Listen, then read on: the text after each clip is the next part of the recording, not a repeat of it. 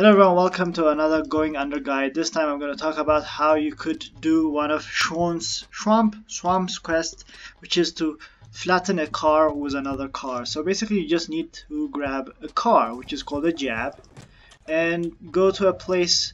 Please drive carefully in this car because it will blow up just by the slightest touches, but go to a place where you potentially find another car and just squash it multiple times. Just go over it multiple times. It will be squashed. Apparently it is blown up, no problem. I'll show you with an enemy, which is easy to do, by the way. So let me enter here, please. Just drive right into them for multiple times and they will flatten down, except when they're blowing up. Oh wait, I have a curse that will blow up the moment they get destroyed, but if you don't have the curse, though, it will work fine.